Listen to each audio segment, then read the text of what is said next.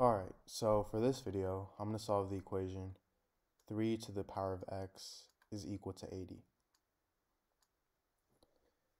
So to solve this equation, I need to find the variable x. So this is what I'm going to be solving for. And now for my solution.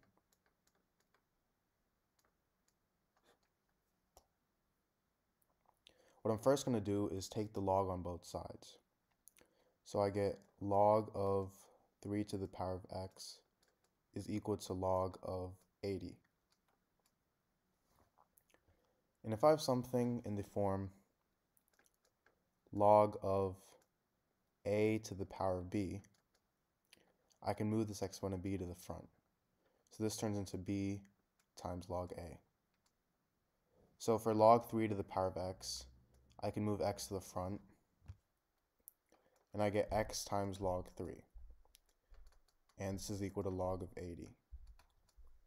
So the important thing about this logarithmic property is that before x was an exponent and now it's an actual term. So now it's actually much easier to solve for x. So now what I'm going to do is, before isolating x, I'm going to rewrite log 80. So I can first rewrite log 80 as log of 8 times 10. Now, another property of logarithms is that if I have something in the form log of a times b, this is equal to log of a plus log of b. Log of 8 times 10, that's equal to log of 8 plus log of 10.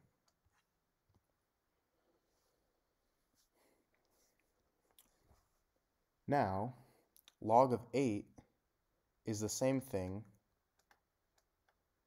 as log of 2 to the power of 3. And now I can go back to using the property log a to the power of b is equal to b times log a on this, so I can move 3 to the front. Now I get x times log 3 is equal to 3 times log 2 plus log 10.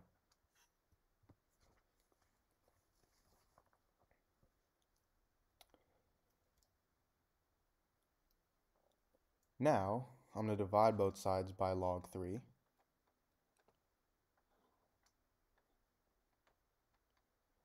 So then these two cancel out, and I get x is equal to 3 times log 2 plus log 10 over 3, which is equal to 3 times log 2 plus log 10 is actually equal to 1. So I have this over 3. And now log of 2 is equal to 0.301. And